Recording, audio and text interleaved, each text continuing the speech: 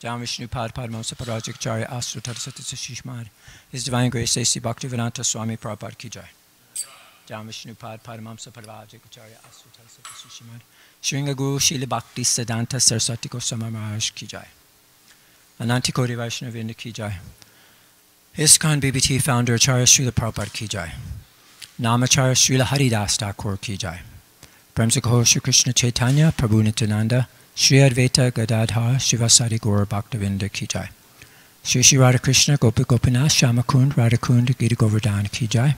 Vrindavan Dham Ki Jai. Mayapur Dham Ki Jai. Navadvip Dham Ki Jai. Jagannath Puri Dham Ki Jai. New Dwarka Dham Ki Jai. Their Divine Lordship Shri Shri Rukmini Dwarkadish Ki Jai. Their Divine Lordship Shri Shri Jagannath Baladev Shrimati Subhadra Ki Jai. Their Divine Lordship Shri Shri Gaurnitai Ki Jai. Granthara Srimad Bhagavatam Ki Jai. Transcendental Book Distribution Ki Jai. Harinam Sankirtan Yoga Ki Jai. Transcendental Prashadam Distribution Ki Jai. Gaur Pramananda Hari Hari Bol. All glories to all assembled devotees, Hare Krishna. All glories to all assembled devotees, Hare Krishna. All glories to all assembled devotees, Hare Krishna. All glories to Sri Sri Guru and Sri Gauranga. Glories to Srila Prabhupada. Namaste.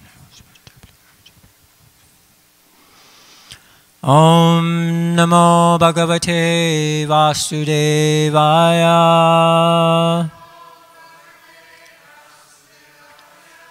Om Namo Bhagavate Vasudevaya.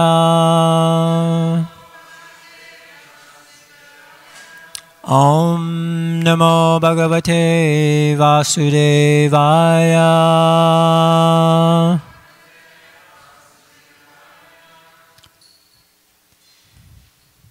All glories to Sri Balarama's appearance day. In honor of Lord Balaram, I picked out 2 verses. And we could chant them together if you want to follow along. But just to save time, we're not going to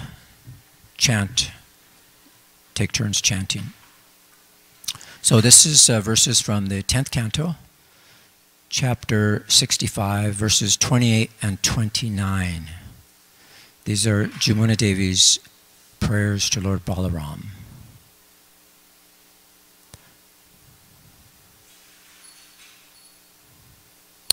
So it's kind of a simple verse, so we could do it together. Rama Rama Mahabaho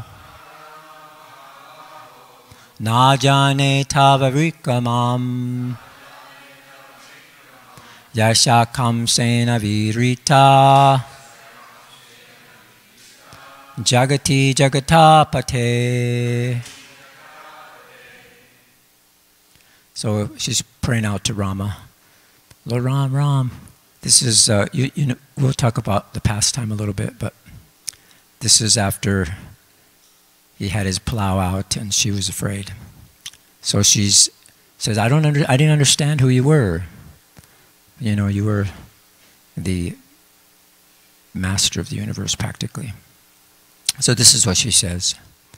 Rama, Rama, O mighty armed one, I know nothing of your prowess. With a single portion of yourself, you hold up the earth, O Lord of the universe. So this portion refers to the expansion Sesha, Seshanaga. So she's understanding now the whole universe, that there are many, many planets, and within those planets, Earth is just one planet. There's many rivers on that planet, and among them, I am only one river, and I'm sustained by you. So just think of your position and think of my position. How can I even understand your glory? I just simply know that you're immensely powerful. So in this first prayer, she's acknowledging Lord Balaram's glories, and it glorifies him wholeheartedly. And she's admitting her ignorance. So she's praying, please don't afflict me. You give pleasure to the world, so don't afflict me. You're immensely powerful. Just one part of you, you know, upholds the entire universe. You're Jagat Pate. You're the master of the universe, and I'm just a small part, tiny part in this universe. So she's saying that. So she's asking for protection. And this is what the next verse, she's going to ask for protection. Param bhavam bhagavato Bhagavan mamajanatim Moktam arhasi vishvatman Prapanam bhaktavatsala.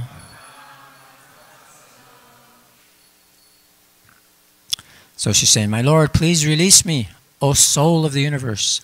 I didn't understand your position as the Supreme Godhead, but now I have surrendered unto you, and you are always kind to your devotees. So she's appealing to his supreme nature, his supremacy, his transcendental position. She's admitting that I didn't know about you, but now I come to know it. So you're the soul of the universe. You're inside of everything. And yet, you know, I want that mercy. Please liberate me. And why did I disobey you? Because he asked her to come. And because of that, I deserve to be punished. But why should I be liberated? Because I'm surrendering to you. And if somebody surrenders to you, then because you're the Lord and you're the lover of your devotees. You're the caretaker of your devotees. So this is how she's praying to Krishna. Oh, my dear Lord, I didn't know your glory, and that's why I did wrong. But now I've come to know your glory, and I've surrendered to you.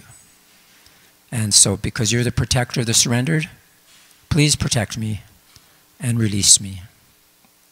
So the point is that sometimes we get into illusion, and that's unfortunate. And of course it's preventable. But sometimes, just out of the force of circumstances, lack of caution or whatever, we get into illusion. But what's important is that it's not that we never get into illusion, but we can try our best never to get into it. But that's our first mistake. We get into illusion. But now how we respond to that mistake is what Jamuna Devi is teaching us. Do we correct the mistake, or do we perpetuate the mistake? So perpetuating a mistake means that we try to justify what we did, and we try to prove that what I did was right. But no, we should admit that we're wrong, and then correct it. So whenever we go into illusion, you know, there's that delusion, it's dangerous, and Krishna will teach us by punishing us that we shouldn't fall into this danger. But we can pray to Krishna. Now I understand how powerful you are. I understand how powerful your illusory energy is. But if we don't understand Krishna's protection, then we'll fall under misery. So this is Jamuna Devi. She's given us a very nice example. Please release me, like she's praying. You're the source of bala, strength. Protect me when temptation comes, and that way we could resist temptation and stay fixed in devotion. So this is just kind of the idea of these two verses. So Lord Balaram's appearance, he is actually the original servitor. He was a seventh child. Of course, we know a divine incarnation. He's the very first expansion of Lord Krishna, Sankarshan. And he appeared in the womb of Devaki. And it's described he was very brilliant, effulgent, and she was very joyful. And she could understand that some kind of divine entity has entered into my womb. And at that time, that's when Lord Krishna called upon his Yogamaya potency, and he instructed her that, I want you to transfer this beautiful child, who is none other than Balaram, my original expansion, the first of all incarnations of Godhead, into the womb of Rohini, from the womb of Devaki. So we see actually Vasudeva had several wives, and two of them, which were Devaki and Rohini. And that was the time when Kamsa was persecuting Vasudeva and Devaki. Vasudeva. Devaki and put them into prison. And Vasudeva entrusted his other wife, Rohini, to live in a cowherd village of his dearmost friend, Nanda Maharaj. So she was living in Gokul along with Nanda and Yasoda and under the protection of the Vrajabasis. And she was living a very happy life. So the child was then transferred into her womb, and it was like the full moon night of the month of Shravan. And this beautiful child, Balaram, was born. So Balarama's presence is so important. It's described in the Brahma Samhita and in the Chaitanya Charitamrita. And the Brahma Samhita says, Krishna's tu Bhagavan Swayam.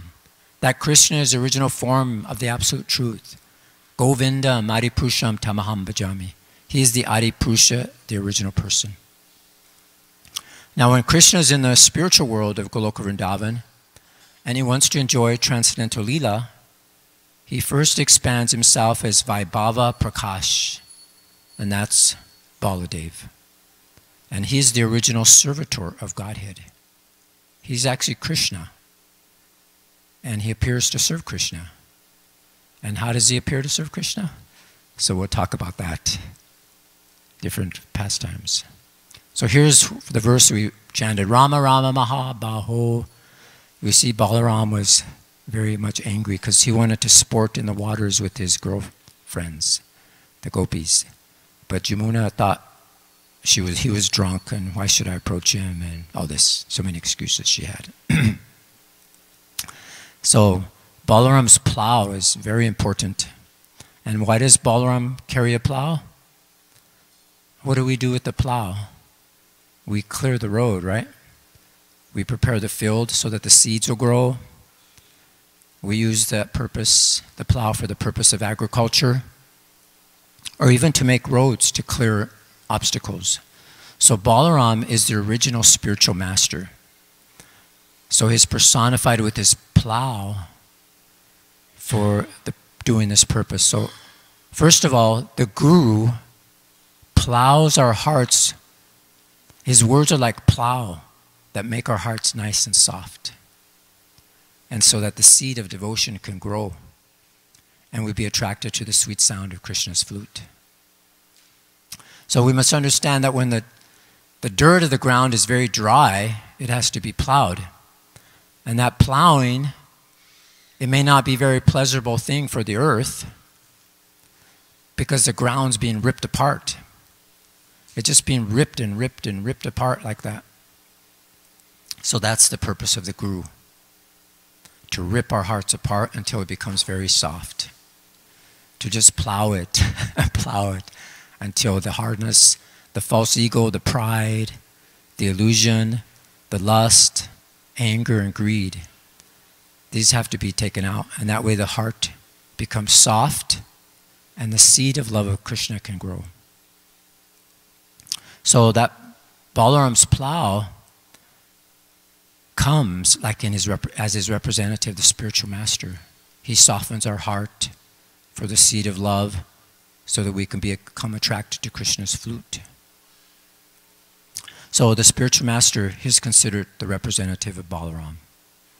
And Balaram has so many wonderful incarnations.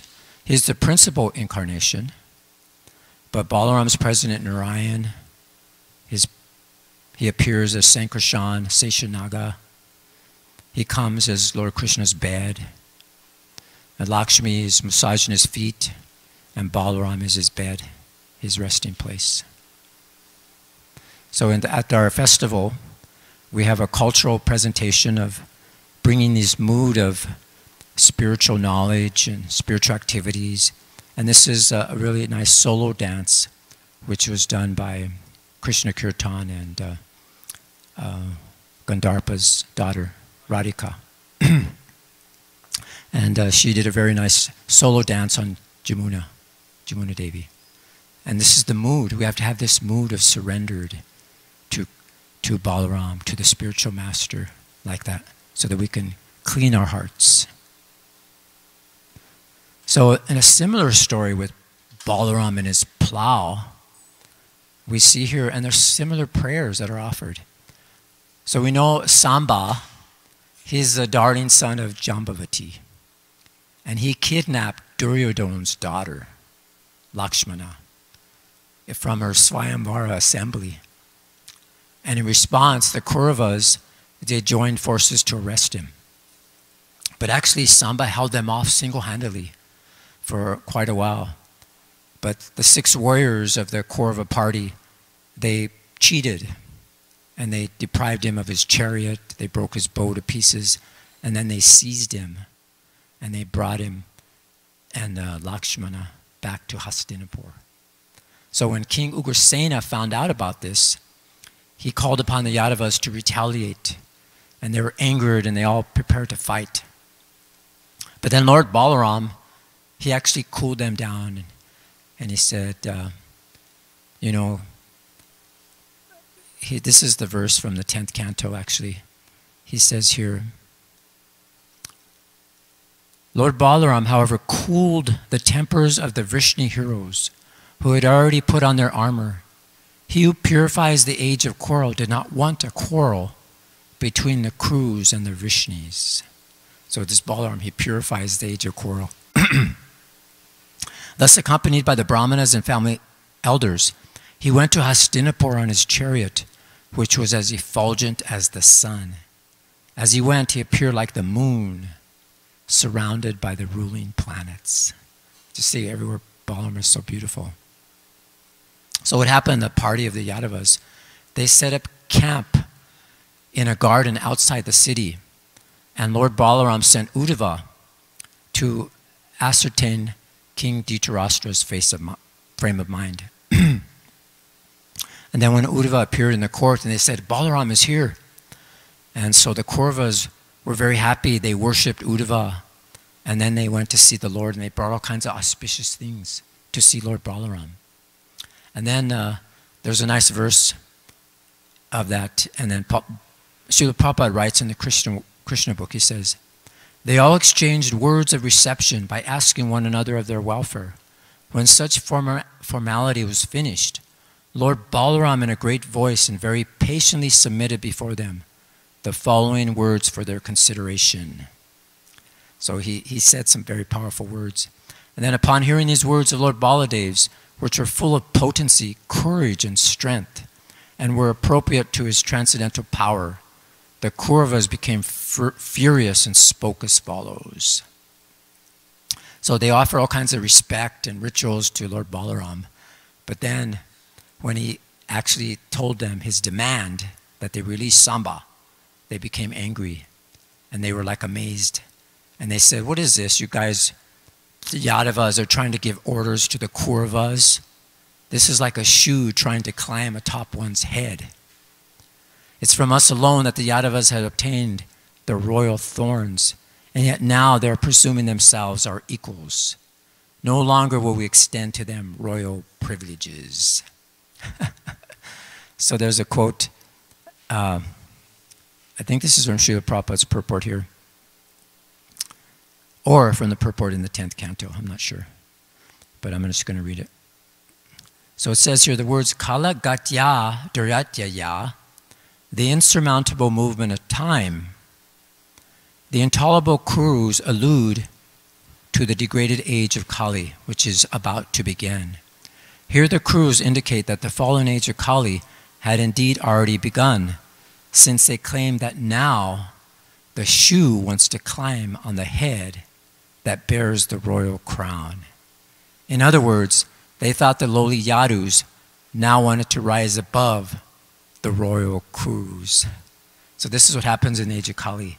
You get low-class men thinking they're kings, you know, like Kali personified.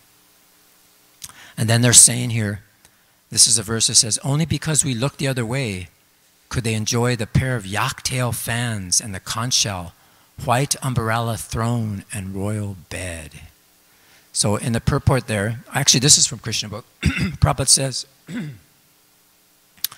the Yadavas should have not used such royal paraphernalia in our presence. That's what he's saying. This is what the Kurus were thinking.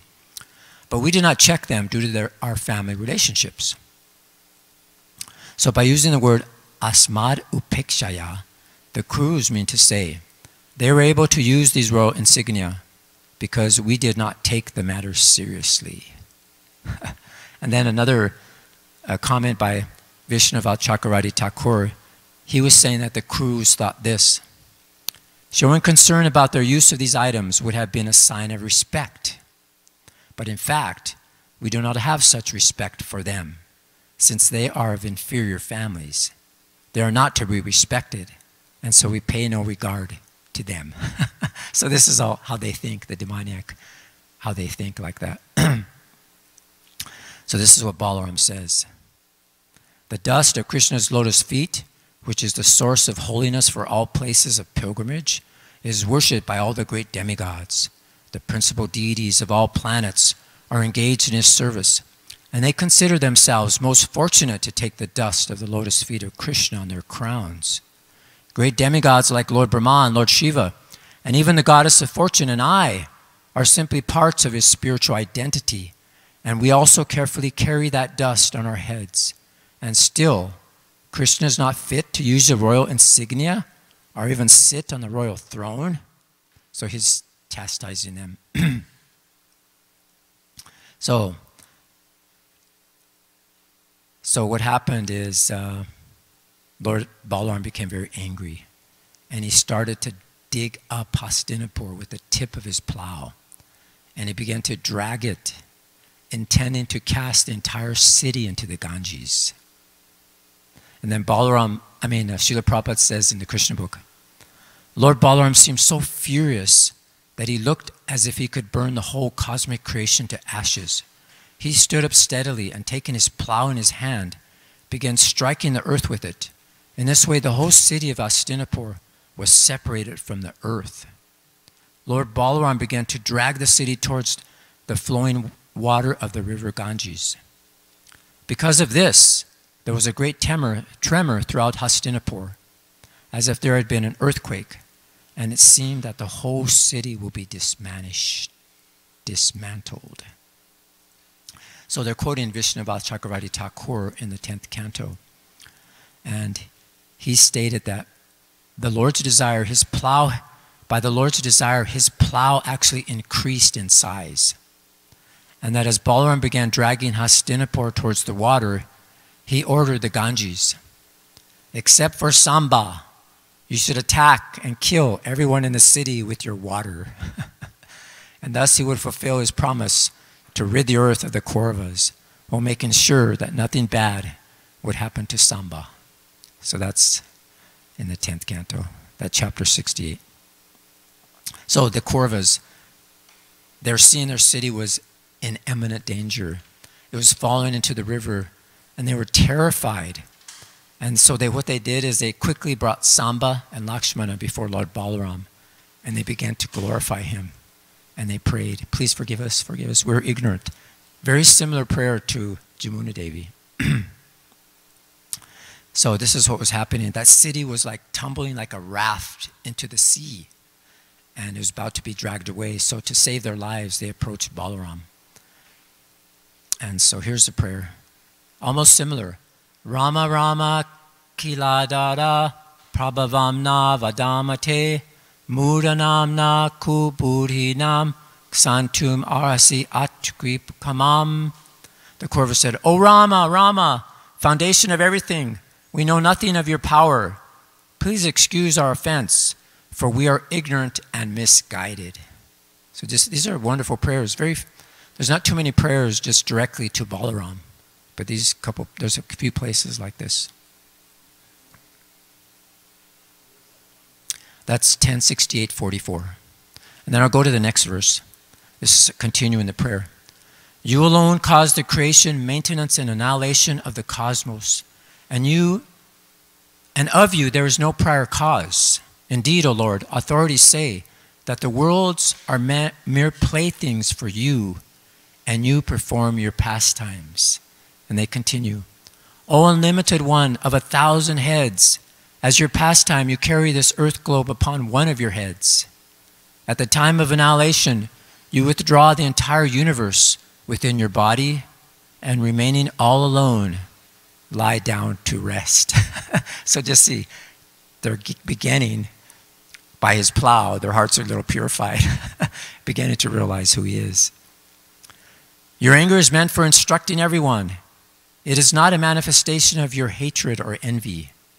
O Supreme Lord, you sustain the pure mode of goodness, and you become angry only to maintain and protect this world. So just see, they're admitting that his anger is appropriate for their benefit.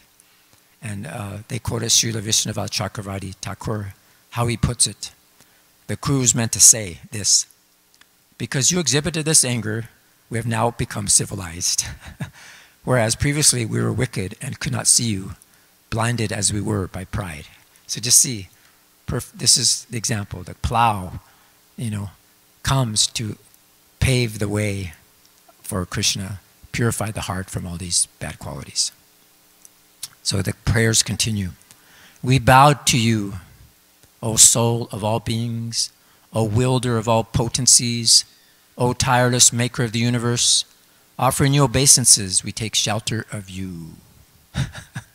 So they realize that their lives and destinies were in the hands of Lord Balaram. And then the next verse. So this is what Sukadev Goswami said. Thus, propitiated by the crews, whose city was trembling and who were surrendering to him in great distress, Lord Balaram became very calm and kindly disposed towards them. Do not be afraid, he said, and took away their fear. So this is what happened. And Duryodhana came. He brought his affectionate daughter, and he gave her in dowry 1,200 60-year-old elephants. So I guess they're auspicious to be old. He gave her 120,000 horses, 6,000 golden chariots. They shined like the sun, and 1,000 maidservants, jewel lockets on their neck. So amazing. So this is another verse, the next verse actually. The Supreme Lord, chief of the Yadavas, accepted all these gifts and then departed with his son and daughter-in-law as his well-wishers bid him farewell. Then Lord Halayuda entered the city of Dwarka and met his relatives, whose hearts were all bound in him in loving attachment. In the assembly hall, he reported to the Yadu leaders everything about his dealings with the crews. So even today, you could go to the city of Hastinapur, is visibly elevated on the southern side along the Ganges. And that's showing the signs of Lord Balaram's prowess. Has anybody ever seen that? Can you remember that? In Hastinapur. And Prabhupada's purport to this verse in the Krishna book, he says, the Kauravas became superficially insulted by this order, so they challenged Lord Balaram's power. They simply wanted to see him exhibit his inconceivable strength. Thus, with great pleasure, they handed over their daughter to Samba. The whole matter was settled. So then Balaram assured them that he wouldn't harm them. And that's when Duryodhana came with all these beautiful gifts for Samba and Lakshmana. So, Krishna and Balaram. Actually, in the Adilila, there's a verse that says, Ekais sarupa donhe bina matra kaya, adya kaya vyuha Krishna lilara sahaya. These two, who are one and the same identity, they differ only in form. Lord Balaram is the first bodily expansion of Krishna, and he assists the Lord Krishna's transcendental pastimes. So Lord Balaram is considered to be a Svamsa expansion. So there's no difference in potency between Krishna and Balaram. The only difference is in their bodily structure. So this is the first expansion. Balaram's the chief deity amongst the quadruple forms, and he is the foremost assistant in Krishna's transcendental activities. So Krishnadas Kaviraj and Prabhupada actually explain, as we mentioned, that there's no difference between Krishna and Balaram in potency, and the only difference is in construction. And once in Allahabad, Giriraj Swami recalls, it was at the Kumbh Mela, and there was a dispute that took place between two devotees. on this point. It was Madhuvisa Prabhu, and he said, there's no difference between Krishna and Balaram. The only difference is that Krishna is blackish and Balaram is whitish. But Jamuna Devi disagreed with him, and she said, there is another difference because Krishna is the only enjoyer of Srimati Radharani. So the two are arguing, and then so His Holiness Tamal Krishna Goswami, who was Prabhupada's zonal secretary at that time, he brought the matter to Prabhupada, and he began to tell Prabhupada, Prabhupada, Madhuvisa says that the only difference between Krishna and Balaram is the color, and Krishna is blackish and Balaram's white. And Prabhupada replied, he's right. And then Tamal Krishna Goswami continued. But he said, but Mother Jamuna Devi is saying that there's another difference because Krishna is the only enjoyer of Srimati Radharani. And Prabhupada responded, she's right.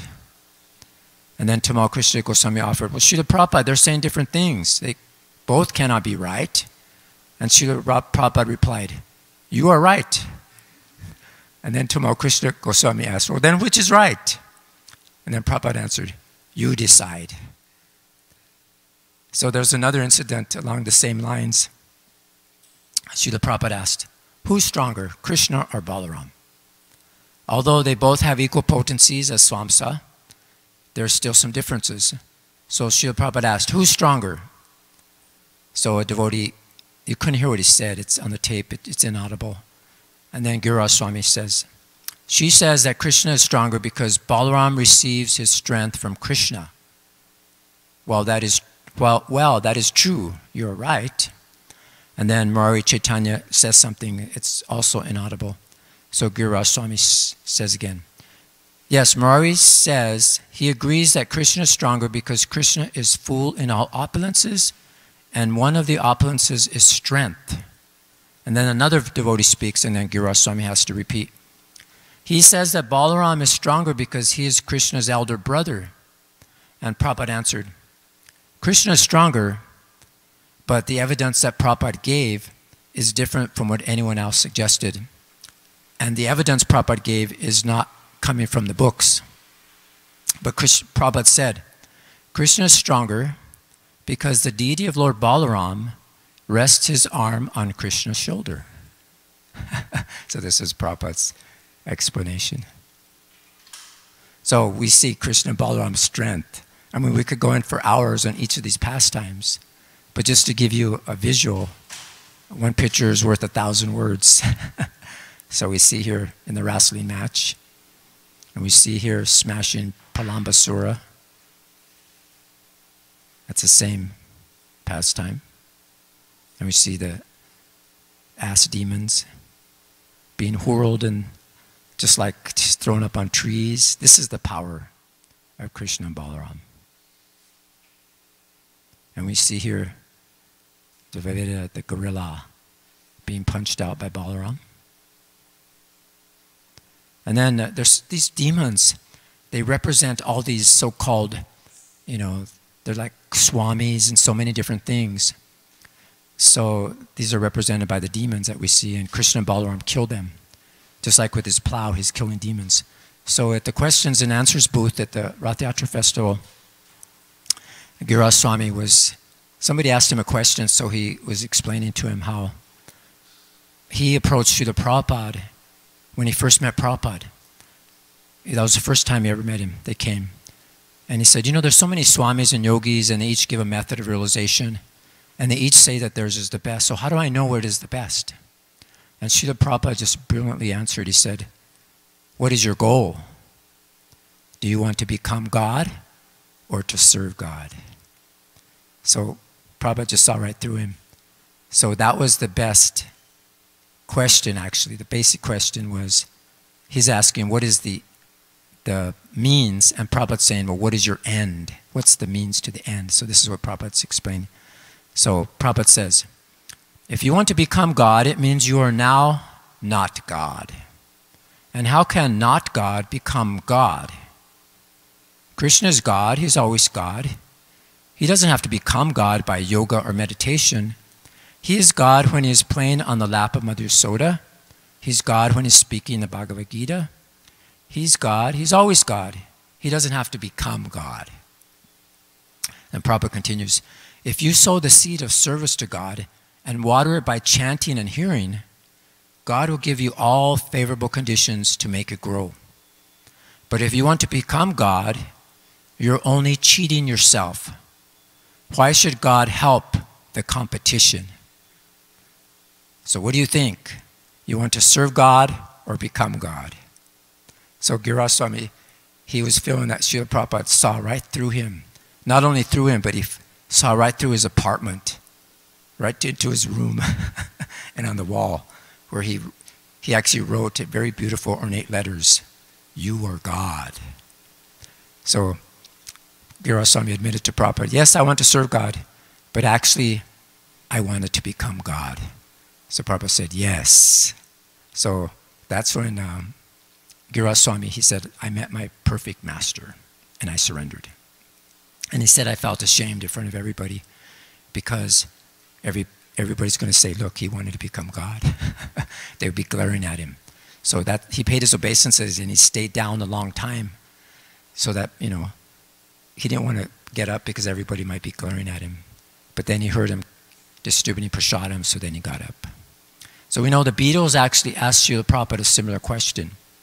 And Prabhupada also answered, you know, how do we know who, there's so many gurus and swamis out there, how do we know? And then Prabhupada talked about the parampara system, how, you know, we're talking about the parampara, and Balarama is the first spiritual master. And then Prabhupada also mentioned one who is most addicted to Krishna, then you know that he's bona fide. So this is Krishna and Balaram killing all these big demons, but just simply with a blade of grass, Balaram killed someone. So this is a pastime from the Srimad Bhagavatam. This is also in the 10th canto. And so Lord Balaram actually heard that the Kurus were preparing for war, you know, with the Pandavas. So he wanted to be neutral, so he departed to go to holy places. So actually, Duryodhana and Yudhishthira, they were both dear to Lord Balaram. And Balaram did, you know, want to get involved in that awkward situation. So he just left.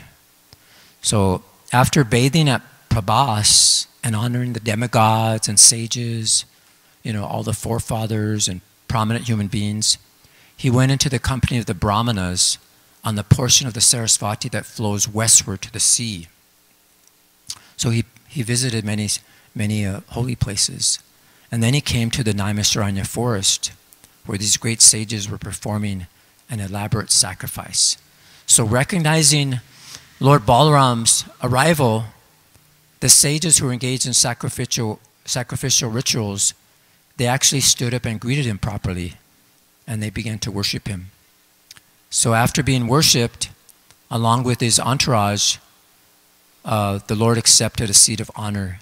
But then he noticed that Ramaharshana, Vyasadev's disciple, had remained seated.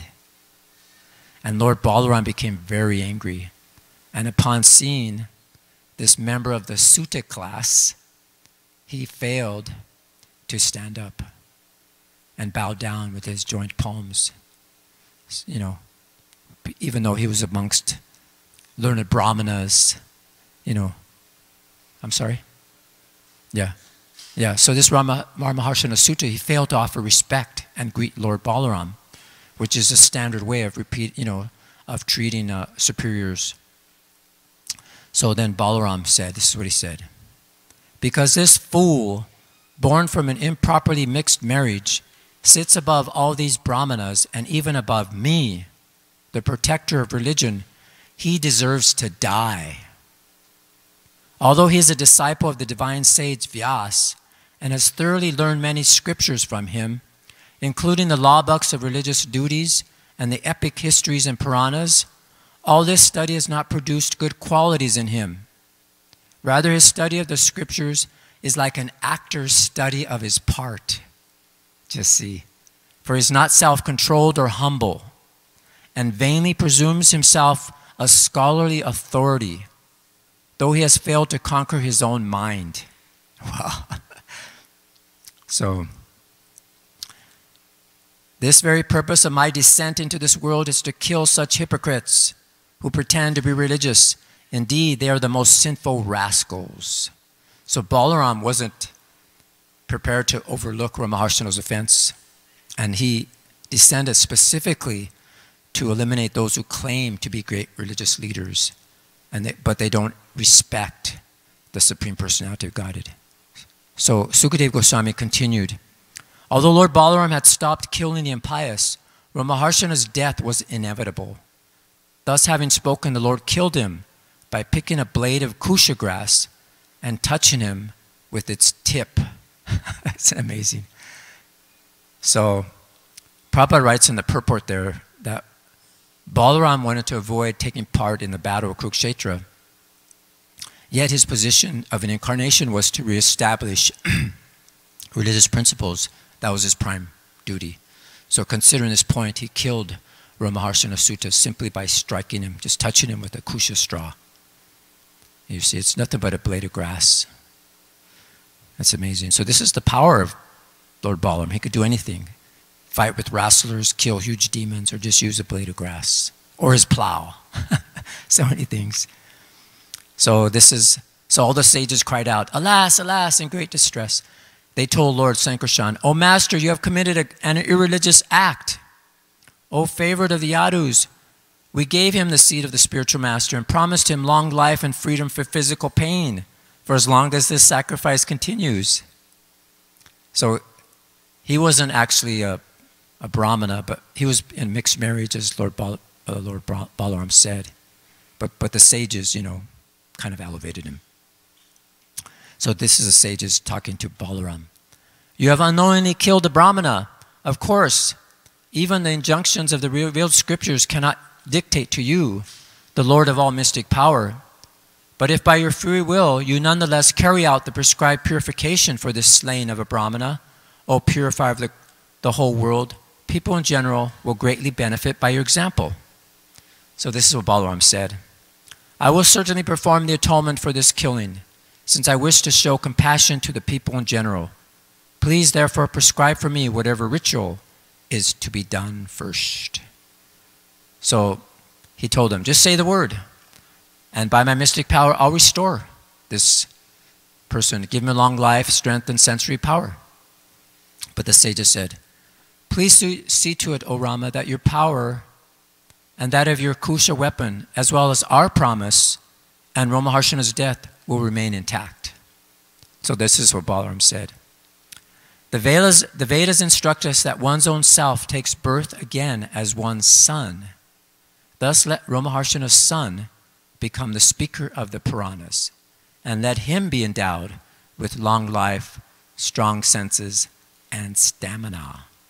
So this is Balaram. Please tell me your desire, O best of sages. I shall certainly fulfill it.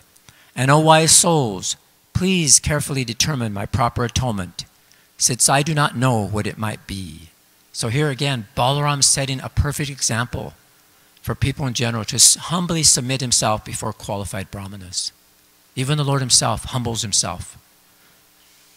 So here's continuing. O descendant of Dasharha, please kill that sinful demon who pours down pus, blood, feces, urine, wine, and meat upon us. This is the best service you can do for us. So this is what the favor they want. And then they tell him, therefore for 12 months you should circumambulate the land of Bharata in a mood of serious meditation, executing austerities and bathing at various holy pilgrimage sites. In this way you will become purified. Anyway, they just wanted him to be an example, and that way he will achieve spotless fame by setting a perfect example for people in general. So Prabhupada writes that there, the Brahmanas could understand the purpose of the Lord, and thus they suggested that he atone in a manner which would be beneficial to them. So Balaram is actually the source of all incarnations. Actually in the Adi Lila 5.4, it describes there, Sarva Avatar Krishna Swayam Bhagavan Tanhara Dvitaya Deha Shri Balaram. The Supreme Personality Godhead Krishna is the fountainhead of all incarnations. Lord Balaram is his second body. So his, as we described, he's the first expansion. And from him expands innumerable forms with unlimited potency. And they're called svamsa, you see. And then other forms, they have limited potencies and they're called vibhinamsas. That's like the living entities like us.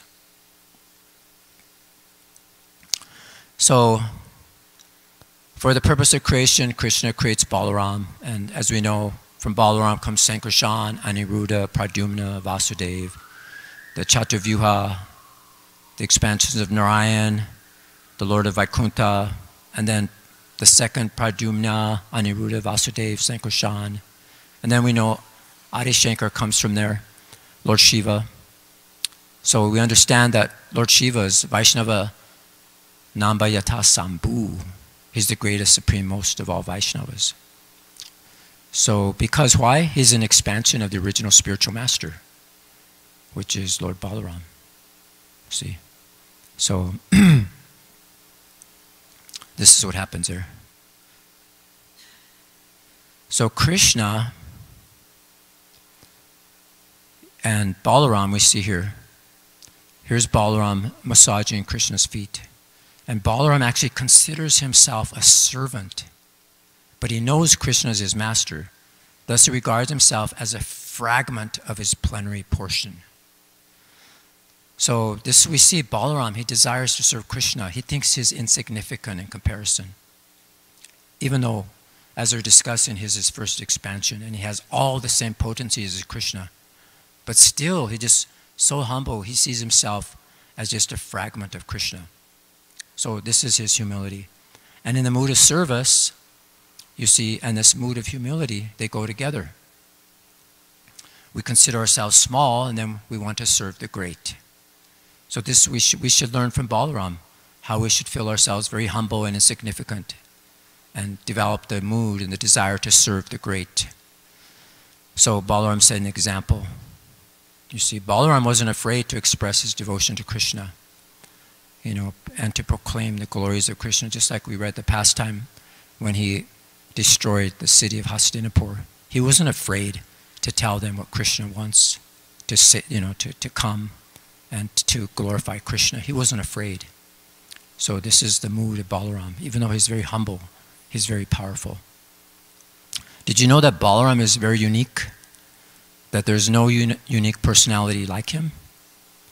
Because he's actually one that takes part in all the 5 rasas intimately with Krishna.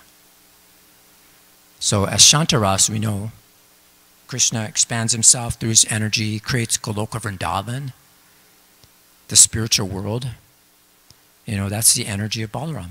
The land, all the surroundings, you know, expands himself as Krishna's crown, Krishna's flute, his slippers, Krishna's clothes, all of his ornaments, and these, he just, so many wonderful forms just to serve Krishna, just to assist him and attract all the hearts of the living beings to his very beautiful, decorated form.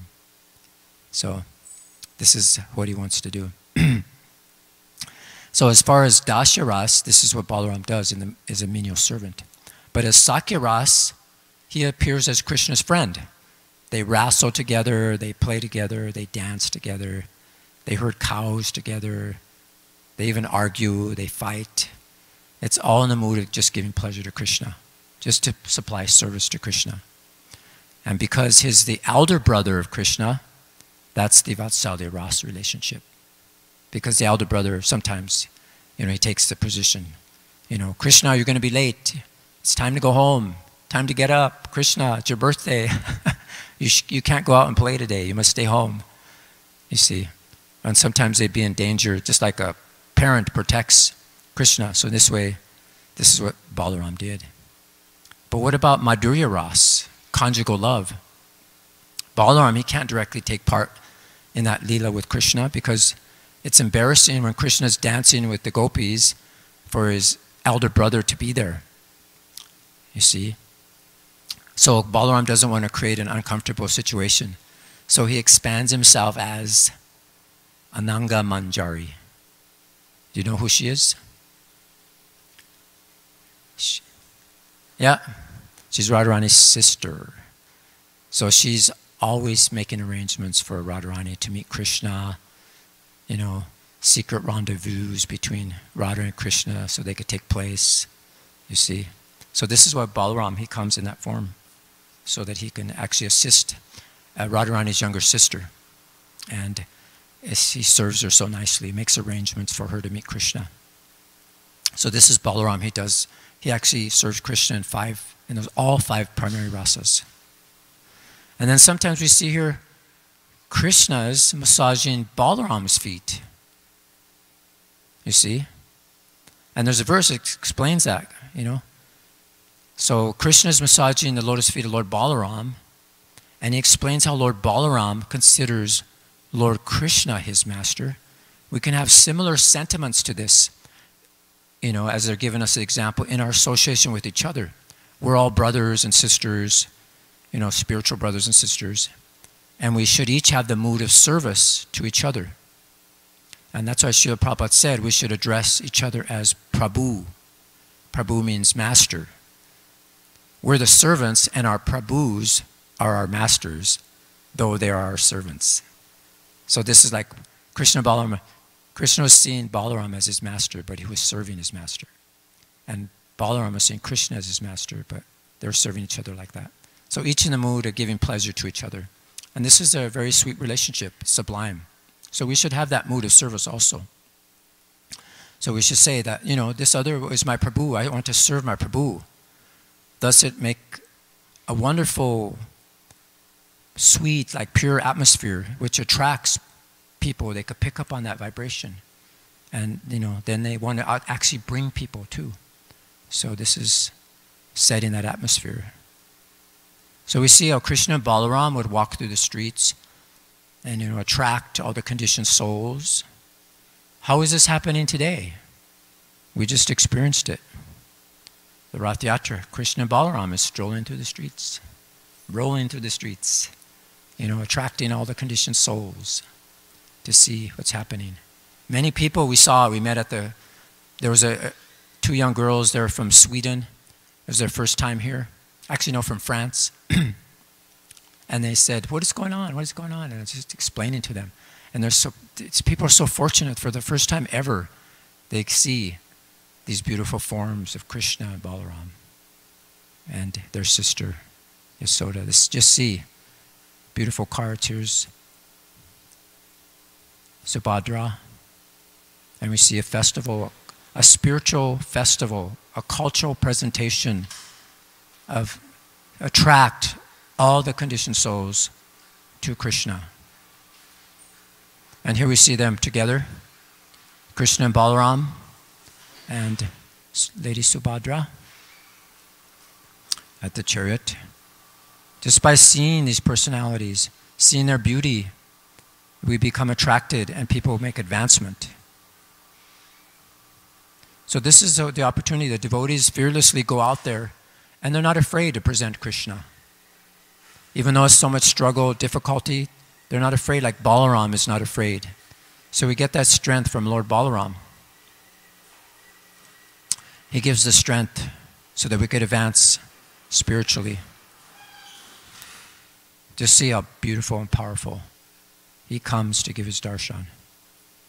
So we're explaining to people, you know, if you find yourself in a pit and you see so many people there. I saw one guy just laying on the sidewalk, just like, you know, like dirty and homeless, shoeless, everything. But yet right next to him is a flower from the garland, one of the garlands, you know. So just see the mercies going everywhere. And we're saying there's only one way. There's no return, no U-turn. It's only one way. And the devotees are out there giving that to everyone. So that's why we have to thoroughly study these descriptions and opulences and expansions of Krishna and his different energies. And then we can understand without a doubt the position of Lord Krishna. And we can fix our mind and worship Krishna without deviation. Sometimes we have to get the plow, and this is what the devotees are doing. They're coming out and plowing the way to purify the hearts of the conditioned souls by distributing these books, giving this knowledge so that people have and understand this knowledge of Krishna. You see, so here the pure devotees, they concentrate their minds in Krishna consciousness in full devotion, and therefore they're always situated in transcendental position. So here again, devotee acting as a plow, preparing the field so that the seeds will grow. And this is the purpose of the Guru, to rip our hearts apart until it becomes very soft, to just plow it and plow it and plow it until all the hardness, the false ego, the pride, the illusion, the lust, anger, greed, and it makes our hearts soft for the seed of love of Krishna to grow in it. So this is what they're doing. They're planting the seeds. So Krishna's flute, we see so many pictures. There's a beautiful painting by Ram Das, one of his last paintings. This is actually the originals at Giriraj Swami's ashram, in his temple room there. So we see Krishna's flute. It's very significant. And why does he carry that flute? Simply to attract and charm the hearts of all living beings to his loving service. And Balaram's plow, what's that plow for? It's the representative, the spiritual master. He softens and prepares the field of our heart for the seed to be attracted to the sweet flute of Krishna. And so for clearing the road, the spiritual master clears all these obstacles, for our spiritual path, so that we can go back home, back to Godhead, and there play with Krishna and Balaram in the spiritual world. Jai. All glories to Lord Balaram ki jai. Haribol. So any comments or questions? Realizations? If you want to hang around. Oh, there's no breakfast anyway, right? It's fast day. Thank you, Hare Krishna.